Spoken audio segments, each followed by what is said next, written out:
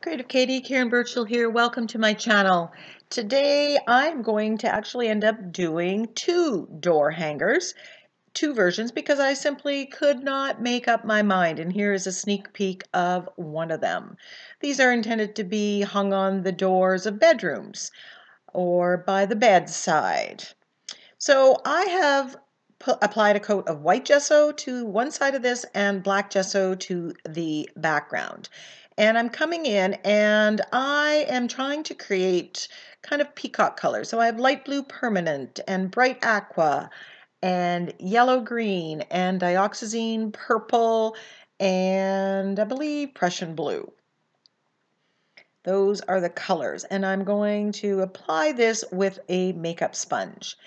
Now I put a coat of the gesso on here because I found that to apply it straight to the raw wood, I was using more paint. And that's one of the reasons it's good to put gesso. It prepares the surface so you actually end up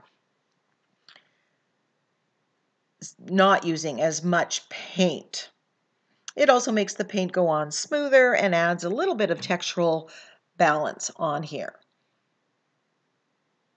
Now, one of the challenges of doing the door hangers is it's a relatively small space. So whether you're doing an iCAD or an ATC, you're not going to end up seeing a lot of the background. So you don't need to throw every technique into a background of a small piece. Sometimes that's where we need to edit ourselves. And here I'm just etching with the darkest color, which is my Prussian blue. And that's just framing the product. Now again, you can do this on a art journal page, on an ATC. This is I believe it's a Stampendous stamp, and I'll put a link to it in the description box below, as well as the link to some door hangers if you want to start doing your art and have it usable art. And I'm stamping with archival ink into the background. I just want a hint of these peacock feathers in the background. And I'm just having that coverage.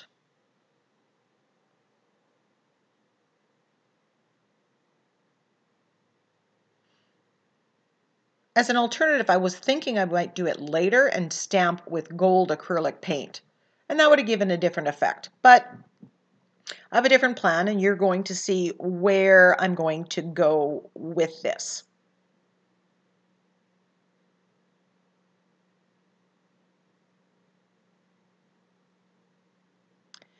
So this is Peacock Feathers. It is a stencil by the Crafters Workshop by Balzer Designs. And as you can see, it is one of my well-loved, well-used stencils. I have this in both the 12 by 12 and the 6 by 6, and I owned this long before I was a brand ambassador for the Crafters Workshop. I've always loved their products. I'm just using the masking tape here to mask off where I don't want modeling paste to go. Now, I was debating whether to use black modeling paste or the champagne gold modeling paste. And I decided for this one, I'm going with bling. And I'm using the champagne gold modeling paste.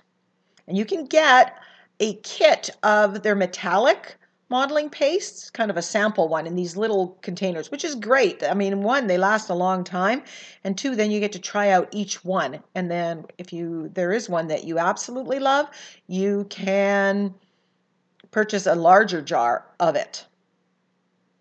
But I love their modeling pastes. I wish they were a little more accessible in Canada. So I put the modeling paste through, and as with modeling paste, you need to clean that off your stencil ASAP. So I have another door hanger here, and this one's gessoed. And I decide that I'm going to apply the stamp before I put paint on. Now I think I'm going to get a little carried away. So not sure you see much of this, but you'll see where we go.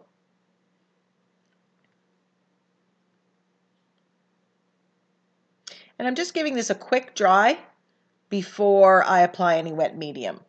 Archival ink is permanent, but it does need to be dry or it will smear. So with this one, I want to go in with some warm colors. So I have yellow and orange and alizarin crimson, I believe, or magenta.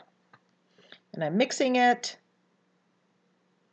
Non-peacock colors, but I want that stark contrast because I want to use that black modeling paste. And I love how that pops off of these sunset-inspired colors. Now I admit here that I got a little carried away with the paint, so you can't see a lot of the peacock feather stamp from behind, and it got a little more blended than I intended. Now I could have let this dry and put another coat and had it less blended.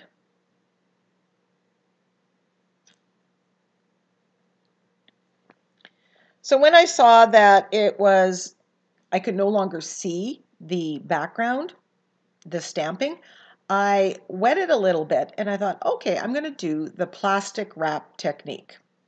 So I thinned it out a little bit with water so it kind of becomes a little more fluid. And I grabbed the plastic wrap. I just wanted a little more yellow here. I wasn't happy with the too much blending. And I just crinkle this up to add the texture and with hopes that more of the feathers stamping is going to show. So I give that about 10 minutes to dry and then I pull it off. And as long as the paint doesn't flow back into itself, it's good. So now I set that aside to dry completely. And I'm working on the first door hanger. So I grab my letter stamps and I'm stamping with black acrylic paint. I've spread it out thin on my craft glass media mat here. And I am stamping. Now I'm not really trying to make this perfectly straight because I know that's not going to happen. I want it bold and dark, which is why I'm using the black acrylic paint instead of the archival ink. I find I get a better coverage if I stamp with acrylic paint. And then I am wiping off the acrylic paint off of the stamp off camera. Also with this, I can easily touch up with the acrylic paint if I need to, but this time I didn't need to. So the other door hanger is now dry. And I am using the black modeling paste here, and I've just kind of taped it down just to hold it in place. And I'm using the silicone brush to apply the modeling paste. And it works rather well. It's a I think 2-inch. And the black modeling paste, it just goes on like butter. Oh my gosh, it's so nice, like icing. It's just the consistency, the thickness of it. And then I pull it off and I love the contrast. And you can see that you can see the feathers that I stamped on there. And I like how I put these feathers kind of around the circle of the door hanger. And so it looks like a dream catcher. That's part of my idea in making this. Now, if you weren't doing this on a door hanger, you can stencil a circle up there. You can put a gel print that's a circle so that it takes the place of the circle of the dream catcher. Now, there was a little too much white showing, so I am thinning down the paint and kind of making, I'm not sure if glaze is the correct term, a wash, and I'm colorizing and adding where I just need a little more color. And then I'm stamping with a piece of plastic wrap just to get that texture in, because I didn't want to lose all of that.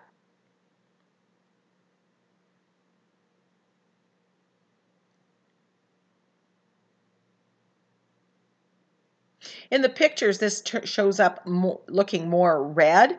It is very coral color based.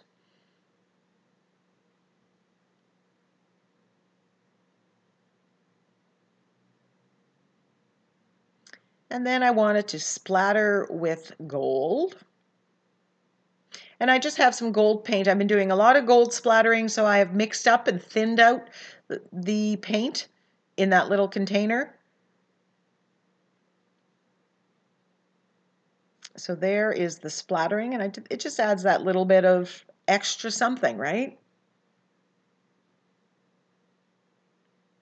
I'm touching up. There was a splatter there that was a little too big or wasn't nice. Got to add, I thought, oh, I'm going to add a little bit of gold to this one. And I usually use my fan brush to splatter. I find that it works, but this fan brush is fairly loose. It isn't solid, so it's perfect for splattering. And I love how that turned out. And I think that gold is really going, I know from previous experience that gold is going to really pop when I put a layer of my polyacrylic varnish on. Then I'm cutting out the words on this one, picking a font that I think goes well with this. So again, Dream Big.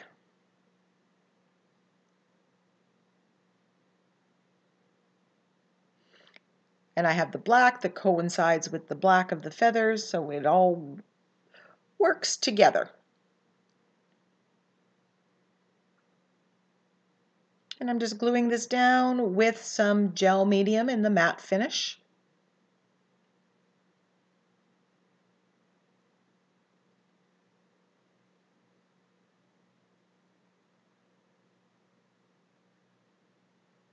Thank you so much if you are a subscriber to my channel. If you aren't, please hit that subscribe button. If you are, beside the subscribe button, there is a bell.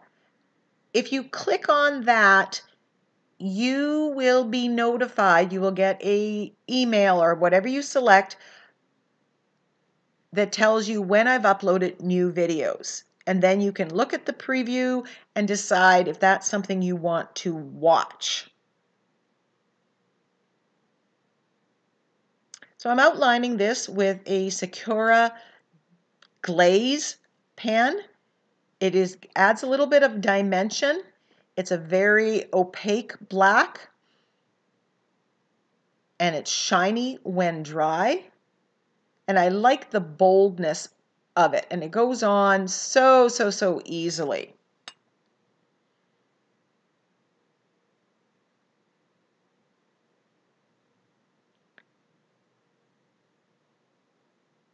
And for smaller things like this door hanger, like ATCs or iCads, it's just a little easier than the fine line bottle. But I still love my fine line bottles.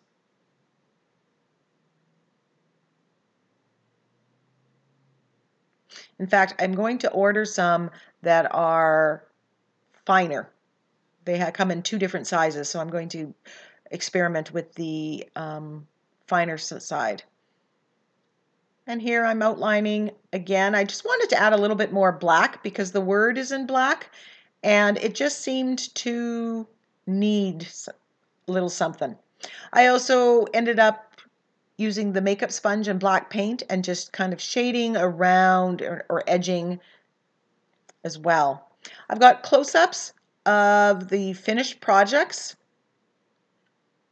Thank you so much. If you're interested in purchasing, give me an email at creativekatie@gmail.com.